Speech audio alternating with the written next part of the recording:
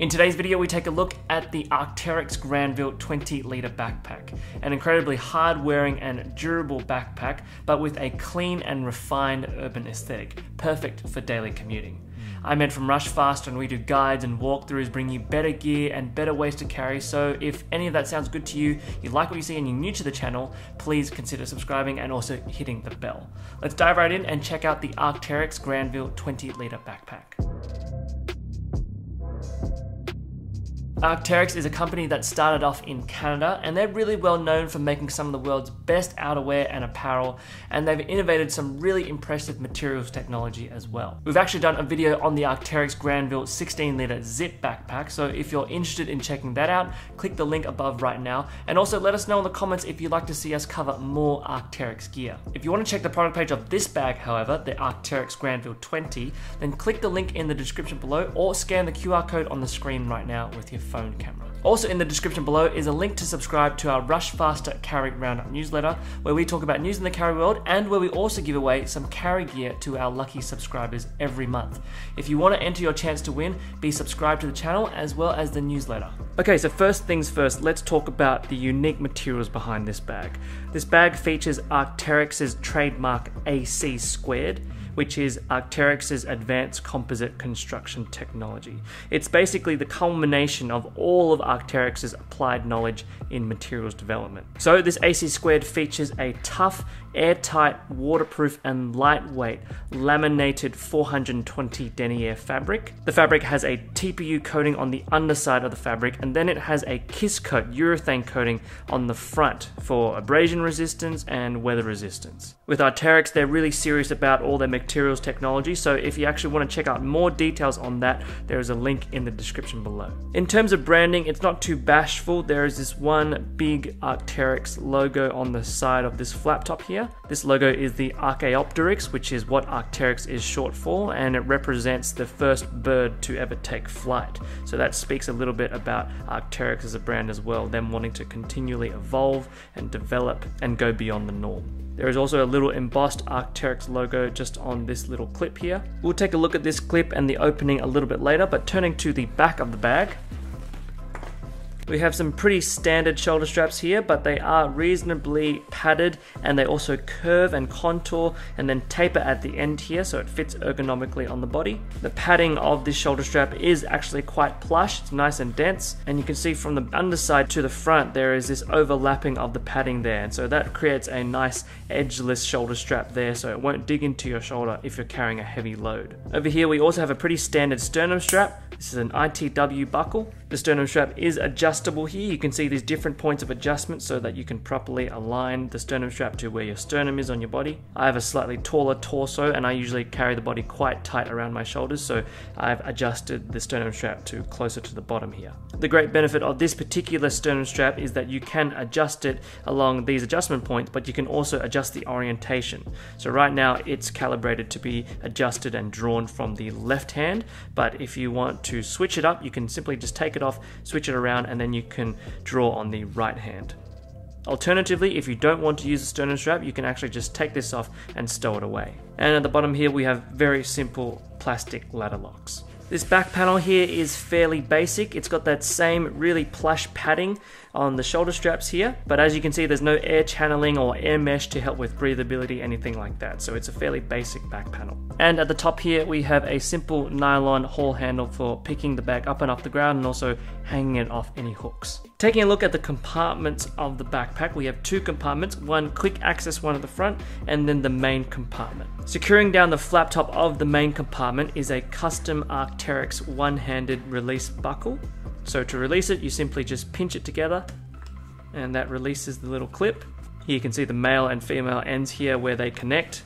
And despite being such a simple system, it's a really secure system. And so when you're packing light, you can actually cinch it down, compress the gear, and then you've got a little bit of elastic webbing here if you want to just roll that up and then tidy it up inside that little elastic webbing. But as we unclasp the clip, you can see there is another zippered compartment that secures down that flap top. So taking a look at this first compartment, the quick access compartment, we can see this really unique zipper line here. There's this nice shiny polyurethane coating on there. This is Arc'teryx's watertight zipper.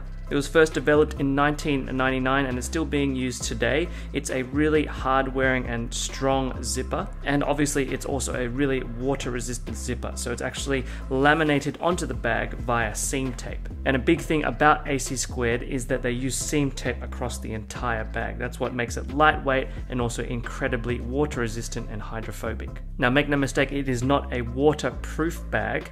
It is really water resistant, but you can't submerge it in water and expect it not to get inside the main compartment. So it's really important to make that differentiation there. But when it comes to water resistant backpacks, Arc'teryx makes some of the best of those. So opening up the watertight zipper, we have this small compartment, and you can see there already, there's this little key leash for you to attach your keys to. So I've just attached my Orbit key to that. Really good way to just secure your keys and make sure they don't get lost. Inside here, I've also got an Oz Air face mask, my wallet, my Bellroy Note Sleeve wallet, Bluetooth headphones, and hand sanitizer.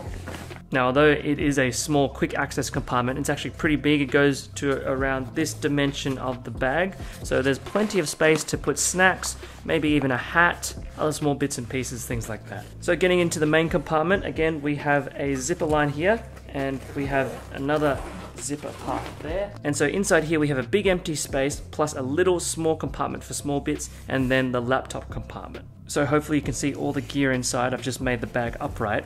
A really small and useful feature of the bag here is this little grab handle. And so when I want to see inside the bag, I can simply pull this up and I can really see what's inside. So just grabbing a few bits and pieces out. This is a Western Rise Airloft shirt jacket. I have my Evergoods Civic Access pouch for my tech, and then I've also got a Maxpedition first aid kit.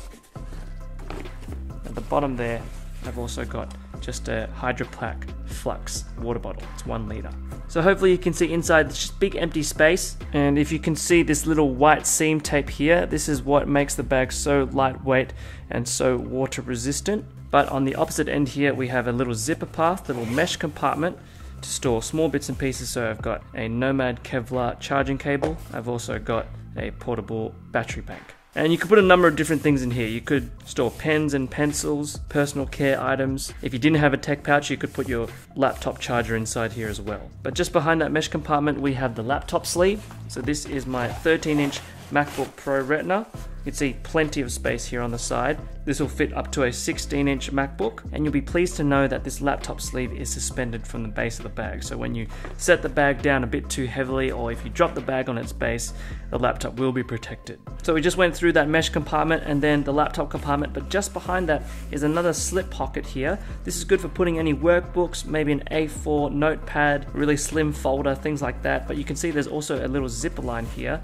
This zipper line gives us access to the frame sheet. So if you ever want to adjust the frame sheet or take it out entirely, you can do that by just opening up this little zipper line. So we've taken a look at all the features, all the materials of the bag. Now we're going to conduct our Rushfaster beer capacity test to see how much you can fit inside this bag.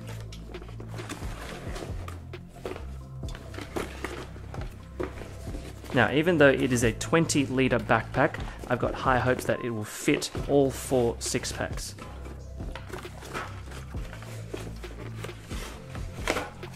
Okay, so that's them all in there. Let's see if we can zip it up. Ah, too easy. So 4 tinny 6-packs can fit in this bag. You can lug it around like a courier. Actually, a big part of the bag's beautiful aesthetic is that it has that courier type messenger bag style inspired in this little flap top. Okay, Arc'teryx Granville 20-litre backpack on the body. For your reference, I'm 5'10".